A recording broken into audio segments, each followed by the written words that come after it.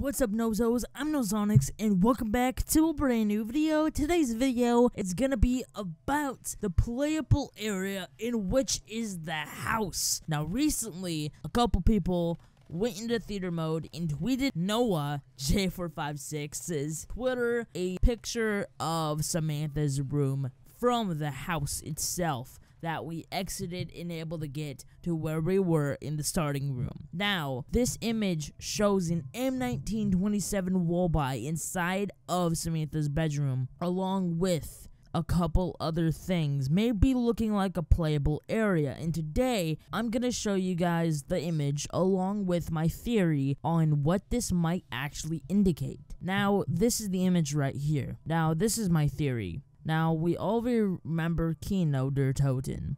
In Kino der Toten, you would transport yourself to the little, I guess you would say, playable projector room to Pack-a-Punch. And in between, from the Pack-a-Punch to back to the teleporting area in Kino der Toten, you would actually teleport in one of 4 rooms.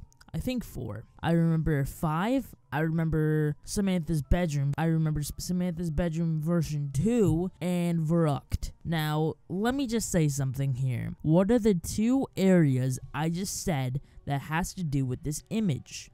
Samantha's bedroom. And what is in Kino that we cannot activate yet? The teleporter. Exactly, guys. My theory is that somehow in this Easter egg, we're gonna activate the teleporter and go to Samantha's bedroom to grab a part for this Easter egg. Now, this actually might also mean that we're gonna be there for a couple minutes, because if the M1927 Wallby is there, it kind of means that we might be there for a few minutes, kind of how the grenades were in the actual projector room from Kino der Toten, because we were going to be there for a couple. So maybe it's the same thing for Samantha's bedroom. Anyways, guys, there's a huge chance we're going to be going to Kino der Toten's teleporter and teleporting to Samantha's bedroom, or a place in Verrucht, or anywhere else to actually complete this Easter egg, or the actual arena we found in theater mode for the boss fight. Anyways, guys, if you enjoyed today's video, hit that like button. I love you all, guys.